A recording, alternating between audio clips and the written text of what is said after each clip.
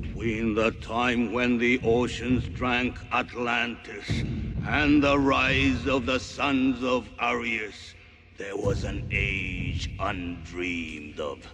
And unto this, Conan, destined to bear the jeweled crown of Aquilonia upon a troubled brow. It is I, his chronicler, who alone can tell thee of his saga. Let me tell you of the days of high adventure.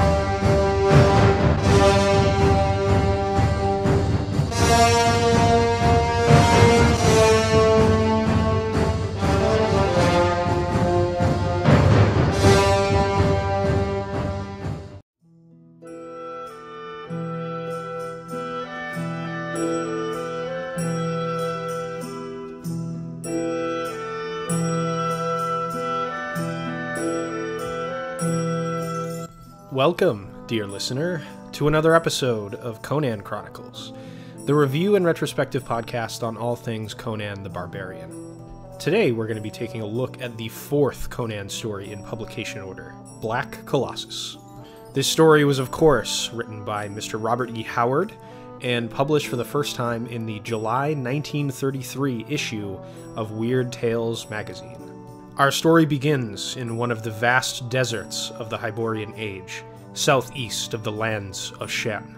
In this desert, a city dead for 3,000 years, named Cuthchemis, lies in ruin. Within the lost city, we meet one of the most fearless and cunning thieves of the Hyborian Age, named Shivatis.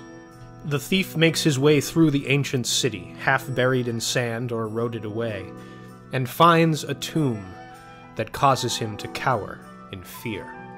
In the midst of that vastness, the glimmering fangs of the ruins, the columns standing up like broken masts of sunken ships, all dominated by the towering ivory dome before which Shivatis stood trembling.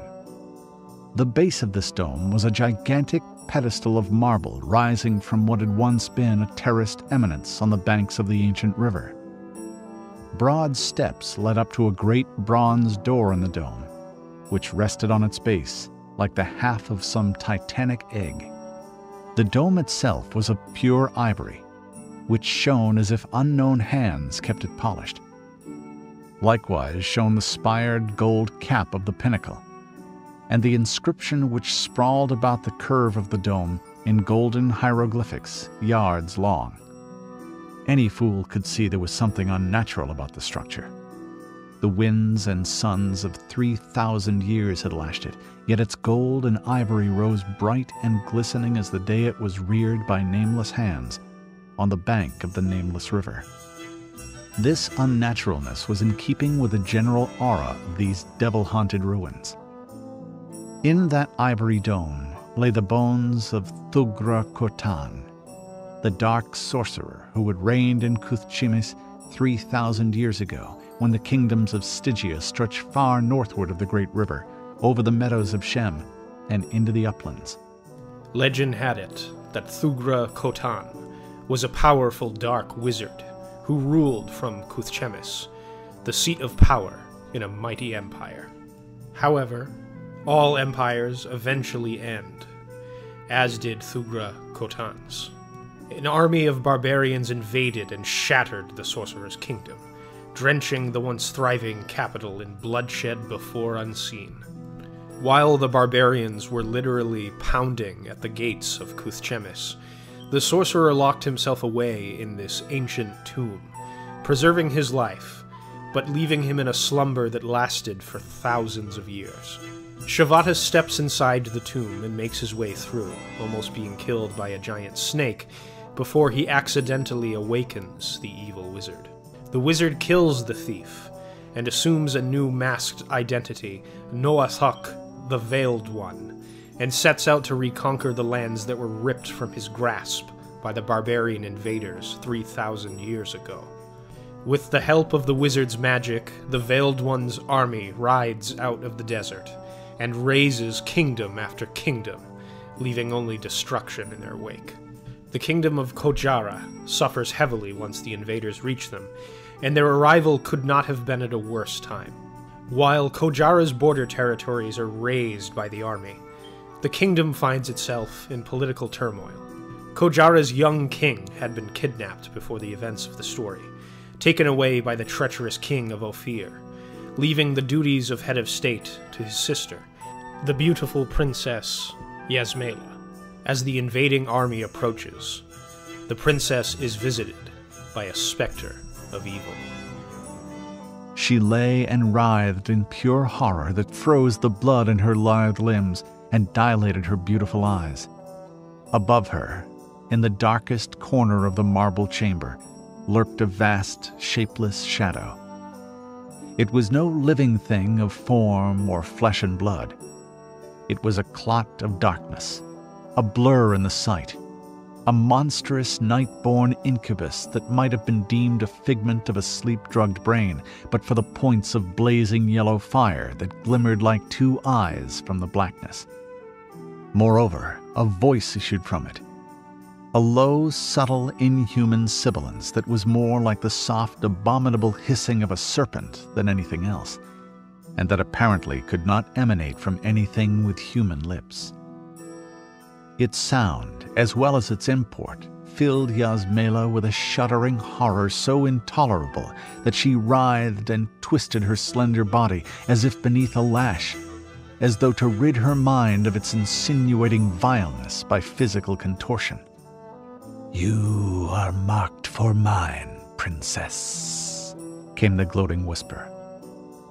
"Before I wakened from the long sleep, I had marked you and yearned for you, but I was held fast by the ancient spell by which I escaped mine enemies. I am the soul of Natok, the Veiled One. Look well upon me, princess. Soon you shall behold me in my bodily guise, and shall love me. The desert is a rose garden beneath the moon, where blossom the fires of 100,000 warriors. As an avalanche sweeps onward, gathering bulk and momentum, I will sweep into the lands of mine ancient enemies. Their kings shall furnish me skulls for goblets. Their women and children shall be slaves of my slaves' slaves. I have grown strong in the long years of dreaming. But thou shalt be my queen, O princess."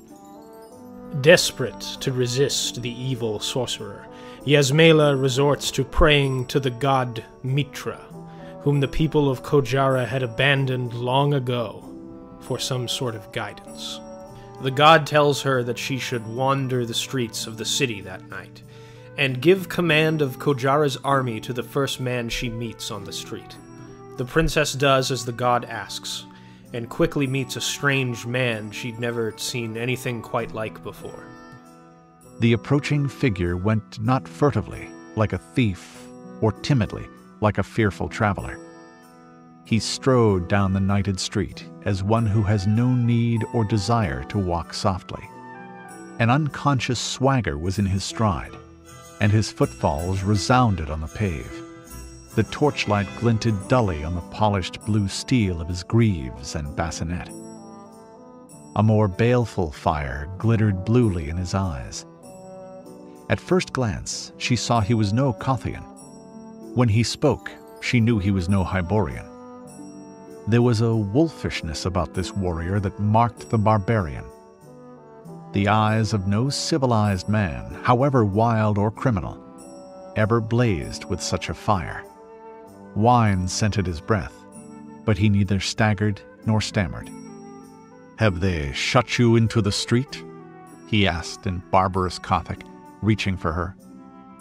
His fingers closed lightly about her rounded wrist, but she felt that he could splinter its bones without effort.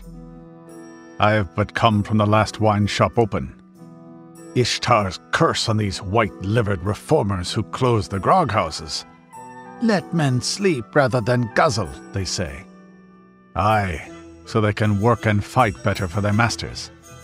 Soft-gutted eunuchs, I call them. When I served with the mercenaries of Corinthia, we swilled and wenched all night and fought all day. Aye, blood ran down the channels of our swords. But what of you, my girl?" The princess tells the bewildered Conan, currently a lowly mercenary captain in the employ of the Kojaran army, of the command given to her by Mitra. After some persuading, Conan accepts the princess's offer and smugly offends the regal sensibilities of Yasmela's court. "Tomorrow we march southward," she answered, "and there is the man who shall lead you." Jerking aside the velvet curtains, she dramatically indicated the Cimmerian. It was perhaps not an entirely happy moment for the disclosure.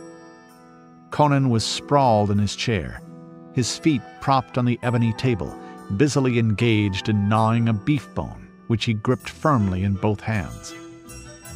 He glanced casually at the astounded nobles, grinned faintly at Amalric, and went on munching with undisguised relish. "Mitra, protect us!"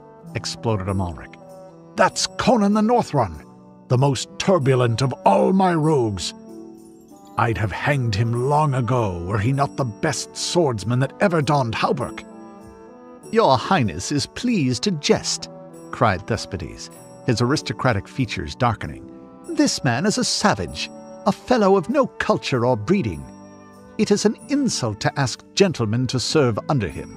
The members of the court eventually acquiesce to the princess's wishes after some harsh words, and Conan changes into the regal plate armor of a Kojaran general, giving the barbarian his first spark of kingly ambitions. The princess and her new general marshal the combined forces of Kojara and march out into the desert to meet the invading horde of the Veiled One. While the pair travels together, Yasmela becomes enchanted by the Cimmerian's wild and exotic charm. She begins to develop romantic feelings for her general and protector, but before the two can act on their chemistry, a thick, mystical fog rolls across the battlefield. Conan presses his ear against the earth in suspicion and feels the vibrations of thousands of feet, horses, and chariots charging towards the Kojarans, concealed by the mist. The horde charges through their master's magical smokescreen, revealing an army that greatly outnumbers the Kojarans. Conan leaps into action, commanding the army with a confidence and strategic insight beyond his years. Despite the Kojarans' inferior numbers, Conan is able to strategically keep the invading army at bay before the evil sorcerer arrives on the battlefield, slinging spells of terrible explosive power at his enemies. With the battle at a virtual stalemate, the wizard flies across the battlefield in his magic chariot, behind the Kojaran lines, and steals Yasmela for himself. Conan leaps onto a riderless horse in the midst of battle and pursues the chariot into one of the desert ruins of the wizard's long-dead kingdom. Inside, Conan confronts the wizard, who conjures a cobra and black scorpions to kill the barbarian.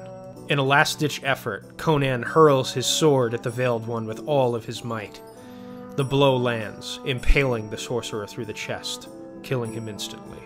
Yasmela rejoices, and tells the barbarian that with the danger past, he could finally be hers.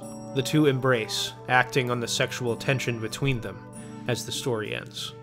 Perhaps even more so than the prior Robert E. Howard Conan stories, Black Colossus is a consummate sword and sorcery adventure story.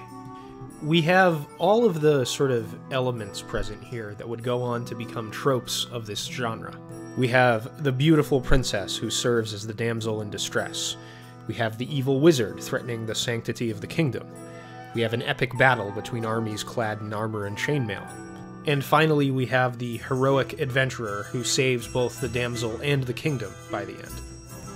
As far as plots go, Black Colossus is classic fantasy, if not sort of standard heroic adventure. There are very few surprises here. You don't get anything like an elephant-headed alien man or monsters of Lovecraftian horror in this one. Even while people like Robert E. Howard and Tolkien were pioneering the sword and sorcery or high fantasy genre in the 1930s and 40s, things like the damsel in distress trope, for example, were already cliches from prior works of literature, mythology, and semi-historical legend. While it doesn't make the cliches present here suddenly groundbreaking and innovative or anything, I still think it's important to consider the context in which Howard was writing these stories in the pages of Weird Tales. In the Robert E. Howard Complete Conan collection that I'm reading, the man who compiled the stories, who's named Finn J.D. John, usually writes some sort of foreword to each story explaining a bit of the context in which each individual story was written. He'll talk about general things going on at the time in the world, as well as Howard's personal life that informed the way that the stories were written. In the foreword, he wrote for The Slithering Shadow, which is the one directly after this one in publication order. He talks about how that story begins what he calls the middle period of Conan stories. He says that stories written in this middle period relied much more heavily on cliches because as the Great Depression ravaged the American economy, Howard, like many other people, became much poorer and was in desperate need of money. So in the interest of getting as much of his work published as possible so that he could get paid, Howard began including a variety of cliches that the Weird Tales editors liked or thought that the readers would like more. These elements included, quote, ancient ruins, a shapely woman in distress, a supernatural foe to defeat, and an ending scene with Conan, arm around the aforementioned woman, loudly and happily looking forward to a future full of open seas and easy plunder. I wasn't able to find exact hard and fast dates as to when these stories were originally written rather than published. So I'll assume that John was classifying the second period as those that were written either when the stock market collapsed in 1929 or shortly thereafter when Howard was really feeling the global economic downturn of his day. But I gotta say, I did find this a little odd because other than the ending of this story lacking open seas and easy plunder, it has all of the cliches that were listed in his foreword for the next story. This isn't to say that I thought Black Colossus was a poorly written story or anything, or that it wasn't entertaining despite the genre tropes present here. I would imagine that for many people who are hardcore sword and sorcery or heroic adventure fiction fans, this might even be a positive, as these are conventions that attracted them to the genre in the first place. I myself quite enjoyed the injection of romance and a female character that's more than a name mentioned in passing into a Conan story for the first time here. Yasmela isn't as fleshed out as Conan, given the fact that this is a short story where sacrifices have to be made to accommodate the length, but she does seem like she has a decent head on her shoulders, and I did buy that she would be attracted to a man like Conan in this situation. She really responds to Conan's exotic, untamed wildness and his ability to protect her from the magic of the evil wizard where members of her royal court had previously failed. Conan's barbaric ways and physical power also frighten Yasmela at certain points in the story because, she's a woman who was raised in the highest privilege afforded to anyone during her time in history. This adds a sort of dangerousness to their love, or lust in this case, I suppose, which is pretty interesting. Their relationship is more of a lustful thing than anything else, but I think it's appropriate for these characters at these 2 points in their lives, and given the amount of real estate that Howard has to work with this being a short story. At this point in time, Conan is hardly a man that's ready to fall in love, or even really wants to. He's mostly concerned with fighting, thieving, exploring, drinking, and really sleeping with whoever he's infatuated with at the moment during this stage in his life. He doesn't really have any desire to plant roots anywhere. Despite the tropes, which are admittedly noticeable, if you've read any other story in the sword and sorcery or high fantasy genre, this one mostly gets by on the character moments we get with Conan throughout, and the dark fantasy setting that Howard brings to the table, once again. I have to say that of all the stories I've done retrospective reviews on so far on Conan Chronicles, This story, I think, has the strongest characterization for Conan. Howard gets a lot of mileage out of plucking Conan from the grungy commoner taverns and placing him for the first time as a young man amongst the Hyborian Age's nobility. Conan is a complete fish out of water amongst these people. He offends them with his lack of etiquette, his arrogance, his appetite for hedonism, and how good he is at what he does, which is killing things. Howard writes what I thought were some pretty funny moments here. In one of them, Conan sits with his feet propped up on a table, he's drinking, he's eating a hunk of meat with his hands, and this is all while the nobles are trying to figure out whether the princess was crazy for choosing such a barbarian to be their leader. Conan's irreverence for all of the pomp and circumstance that comes with their lofty positions within the monarchy, and their disgust with him, I thought was pretty funny. We also get to see some key moments in Conan's path to become the man we meet later in time in the pages of The Phoenix on the Sword and the Scarlet Citadel. It's here, amongst these nobles, as Conan wears fancy plate armor fit for a commander, that he forms his ambitions to one day become a king himself. We also get to see Conan command an army for the first time, relying on his natural instincts rather than the formal military playbooks that the other military leaders of the kingdom employ. Conan is shown to be an adept military commander, and whether this can be chalked up to his inherent natural talent, or Conan simply being the avatar of Mitra's intervention on behalf of the princess, is unclear. However, the battle Conan gets into here is just as epic as the ones in prior stories like the Scarlet Citadel. You also get to see Conan's personality come out a bit more while on the battlefield. In this fight, he's laughing madly and possessed by what Howard describes as the, quote, wild beast instinct to slay before he died. In a hurricane of thundering steel, the lines twisted and swayed. It was war-bred noble against professional soldier. Shields crashed against shields, and between them, spears drove in, and blood spurted. All along the crests of the ridges, the combat raged in blind, gasping ferocity. Tooth and nail, frothing mad with fanaticism and ancient feuds, the tribesmen rent and slew and died. It seemed to Conan that his sweat-blinded eyes looked down into a rising ocean of steel that seethed and eddied, filling the valley from ridge to ridge. The fight was at a bloody deadlock. The hillmen held the ridges, and the mercenaries, gripping their dripping pikes, bracing their feet in the bloody earth, held the pass. Superior position and armor for a space balanced the advantage of overwhelming numbers. But it could not endure. Wave after wave of glaring faces and flashing spears surged up the slope, and Conan abandoned all hope of victory and of life. He did not glance toward Yasmela's pavilion. He had forgotten the princess. His one thought was the wild beast instinct to slay before he died. "This day you become knights!" he laughed fiercely, pointing with his dripping sword toward the hillman horses herded nearby. "Mount and follow me to hell!" The hill steeds reared wildly under the unfamiliar clash of the Gothic armor, and Conan's gusty laugh rose above the din as he led them to where the eastern ridge branched away from the plateau. 500 footmen, pauper patricians, younger sons, black sheep, on half-wild Shemite horses, charging an army down a slope where no cavalry had ever dared charge before. These moments where Howard gets to let Conan's personality shine were the highlights of the story for me. Howard also does a great job, as always, with the Hyborian Age setting that really adds to both the dark fantasy vibe that Conan is famous for and the mythic feeling of the story. In the story, we meet Princess Yasmela, the acting ruler of a kingdom that affords at least her family wealth and privilege. No luxuries seem beyond the royal family's grasp. The kingdom also seems to have a bit of a puritanical streak about it, as Conan complains that taverns have to close early at night because, in his view, the powerful want their armies and workforce to be healthier to serve their respective roles in society.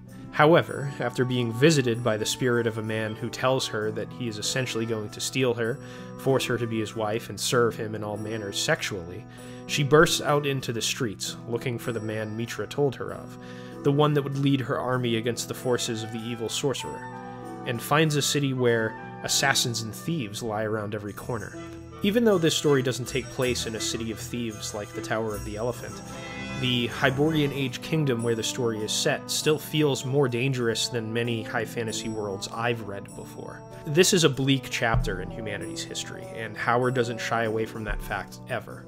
Howard relays the culture of these people through their eyes. There's much talk when the princess is speaking with her handmaiden towards the beginning of the story about the way religion works during this time. Howard writes of gods that entire civilizations had long abandoned, only to call on these gods again in moments of desperation. Princess Yasmela's people abandoned their old god Mitra, after influence by a foreign religion swept through the kingdom, and most people began worshipping other gods instead. This influence by foreign peoples and cultures is spoken of very negatively. The people of the Hyborian Age are tribal, scared of the alien ways of people far away that they don't really understand. The reason people are like this in Howard's world is that in this prehistoric age, civilizations rise, stand for sometimes even thousands of years, and then fall. Atlantis, for example, was one of the civilizations in Howard's world that dominated the age before the Hyborian one, where all of the Conan stories take place. Atlantis sank, and some Atlanteans did escape the utter destruction of their empire, but left to the wilderness without the means of sustaining civilization. The survivors of the Atlantean Empire's collapse retreated back into barbarism, without the means of sustaining the robust culture of an advanced civilization, with things like civil organizations and written records of the knowledge that kept their society afloat technologically and culturally deep below the sea. The Atlanteans de-evolved back into archaic humans, which is something like a Neanderthal. Such is the cycle of civilizations in Howard's imagination. They rise to a height of decadence and power before unseen, only to eventually fall, leaving their once mighty people struggling to tinker with stone tools.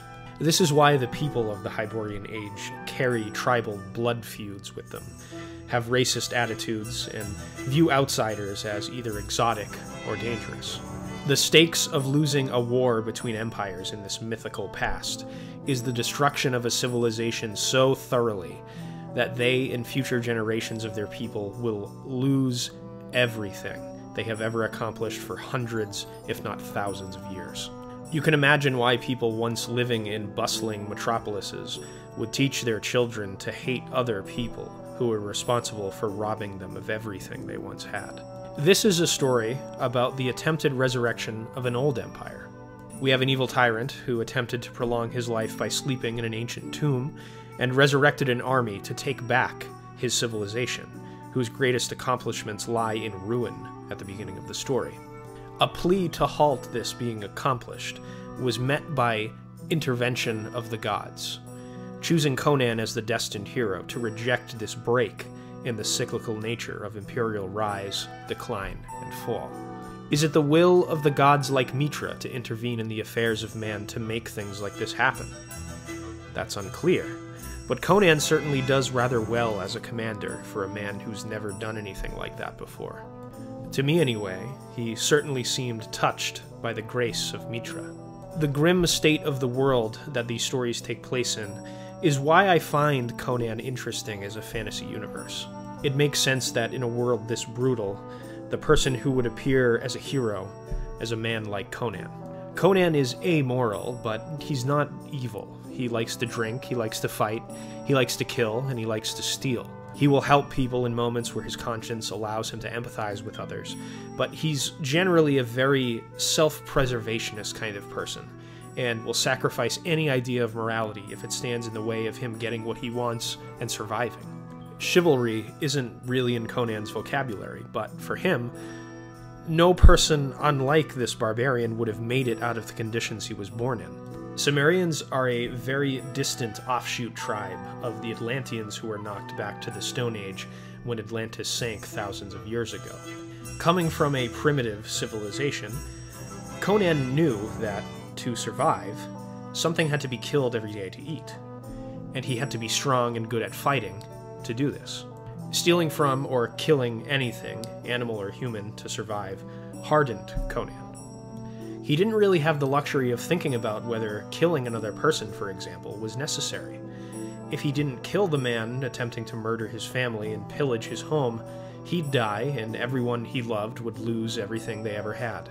Black Colossus doesn't go all out in explaining all of these things I've talked about, like Howard's cyclical nature of empires and how it affects the various human characters in his world, but he does have a series Bible about the Hyborian Age that he stays consistent with throughout all the Conan stories. He published it in the form of an essay called The Hyborian Age, and as you go through the stories, you can see these sorts of elements pop up in the characterization of the people in the stories and the places Conan visits, which is really cool. This sort of thing makes the setting feel rich, alive, dark, and dangerous even if you haven't read the essay. It just feels like a fully formed and complete world. The people in Black Colossus feel like they're consistent with Howard's vision of this savage and brutal time. Howard also gives the way magic and the gods work in the Conan universe a mythic quality that I quite liked here. If you read the old Greek myths, the one that specifically popped into my mind when reading this was the Iliad, but many of those stories are about wars between rivaling kingdoms, the intervention by the gods in these petty squabbles of mankind, and hero warriors who take glory in conquest and plunder. The way that magic is used by the evil sorcerer in this one reminded me of things from the Iliad, like how Apollo creates a plague to weaken the Achaean army after being prayed to. In this story, we have a princess who prays to Mitra for help in defending her kingdom against Thugra Khotan's horde, and the god directly intervenes to change the course of destiny. It's only by Mitra's intervention that Conan is given command of the kingdom's forces. Undeterred by the god's intervention, the Veiled One still harasses the princess in a ghostly form, causes some explosions, and creates a dense fog that obscures his army on the battlefield. These sorts of things give Black Colossus a mythic feel that makes the story feel like a fable from a lost civilization. The weakest aspect of the story for me was, again, the villain here. Thugra Khotan, or Natok the Veiled One, as he calls himself after his resurrection, gets a rather cool introduction at the beginning of the story. A thief infiltrates his thousands-of-year-old tomb, accidentally awakens him, and he rides out of the desert to reconquer what he believes is rightfully his. After that, I felt like he left much to be desired. He gets a few scenes where he appears as a ghost to tell the princess that he wants to take her as his queen, and that's pretty much it. The initial concept of the character is really interesting to me. It's sort of the Conan universe version of an Egyptian pharaoh rising from the dead as a mummy, like an old Universal monster movie or something. However, I have to say that the character's menace sort of vanishes completely when Conan disposes of him quickly, and the story abruptly ends. Don't get me wrong, summoning scorpions and cobras would freak me out, but Conan just sort of throws his sword at him and he dies. It's not enough to ruin the story, but I think it's a bit anticlimactic. The coolest thing that Thugra Khotan does here is use magic to influence the outcome of the battle he engages in with Conan and Yasmela's forces. All in all, despite its more traditional approach in adhering to the various tropes of adventure fiction I mentioned earlier, I still quite enjoyed Black Colossus. Conan's personality really shines through here.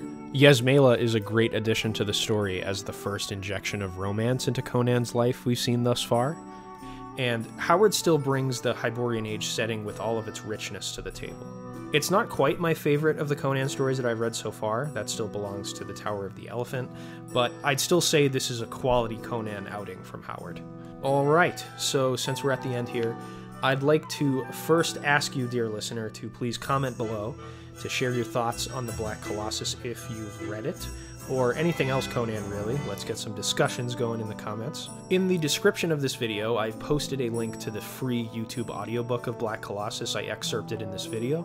It was uploaded by a person named Frederik, who has uploaded many other Robert E. Howard audiobooks to his channel.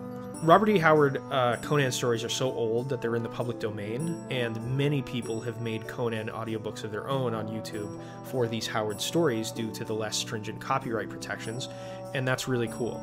I personally find audiobooks to be a very easy way of consuming novels and short stories because I can listen to them while doing other things. The Howard Conan stories are usually relatively short, about an hour or two long, so it's a nice thing to put on while you have some chores to do around the house or something, so check that audiobook out if you're so inclined. I also have links to all of the Conan Chronicles social media pages in the description. We're on Facebook, we're on Instagram, and we're on Twitter, so whatever major social media platform you prefer, I've got pages for the show where you can follow us. On those pages, I usually post cool Conan art that I stumble across while compiling the visuals for each episode, and updates on the show, so check those out so you'll never miss an episode. There's also a link in the description to the Conan Chronicles Patreon page. I'm hoping to have some exclusive content for patrons on there very soon, but for now, it's just a way for you to support the show if you really enjoy what I do here. Any bit you can chip in really helps.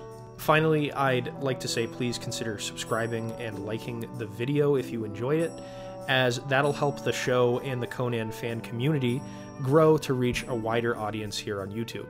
With all of that said, I'd like to extend an invitation to you, dear listener, for the next episode. The 5th episode in my series on the Robert E. Howard Conan stories will focus on The Slithering Shadow, published all the way back in 1933. For now, dear listener, I bid you farewell.